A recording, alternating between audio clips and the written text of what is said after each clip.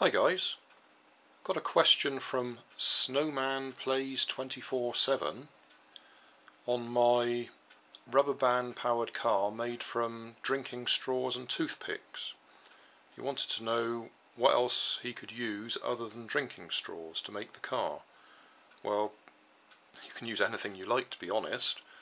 In fact, more often than not, I just use rectangles cut from cardboard.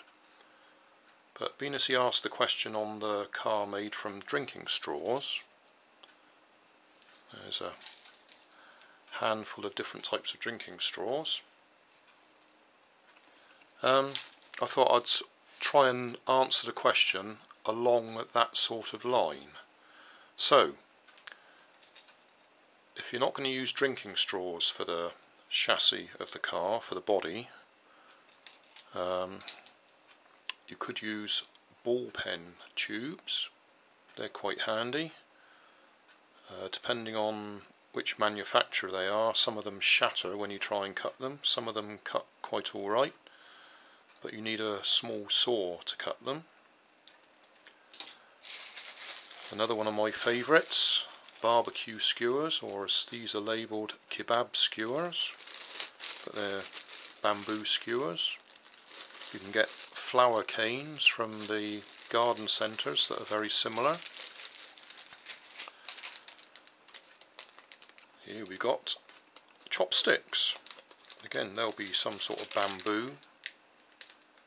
They're actually joined together at the moment, but you can split them apart. Or we got coffee stirrers here.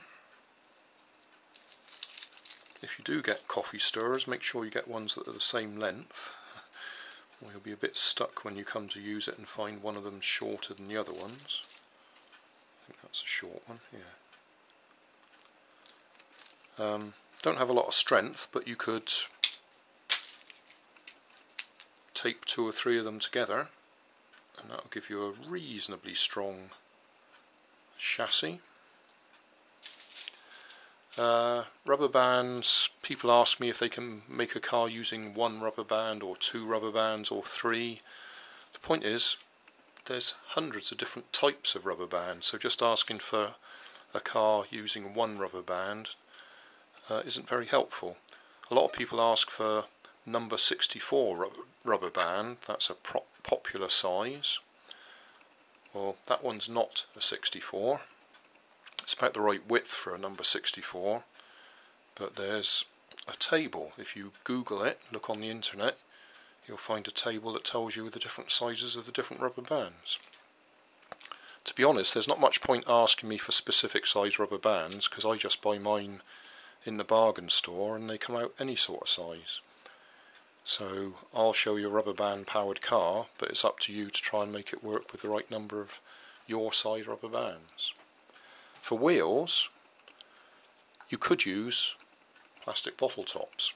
I hate using plastic bottle tops because they give you no grip at all, they're much too small. But again, the project we're talking about, I did use plastic bottle tops. So I'll probably make a car in a minute, and I will use plastic bottle tops.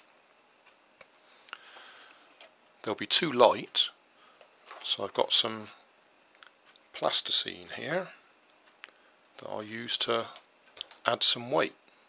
And there's things like Play-Doh and blue tack and all sorts of other soft putty type things that you could use to squeeze into various shapes to add weight. And then for tools, some scissors.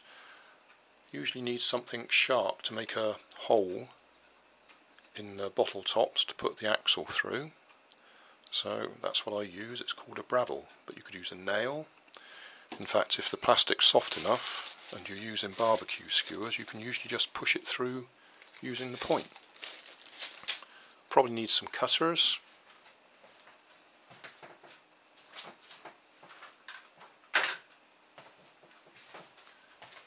And some sort of sticky tape. So I'll make a car now, and I'll decide which of these to use. I think I'll make it using the coffee stirrers, simply because that'll be a little bit more of a challenge, because these really don't have much strength. So first thing I'll do is tape a few together to make it stronger, and when I do that I might use one of these ones that's a bit shorter to leave a little gap between them, so I can put one across like that.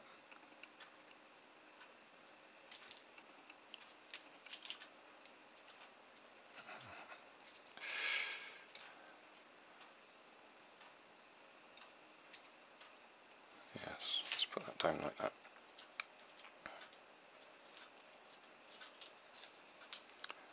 So that we have a cross member, because we need something to attach the rubber bands to. So something like that.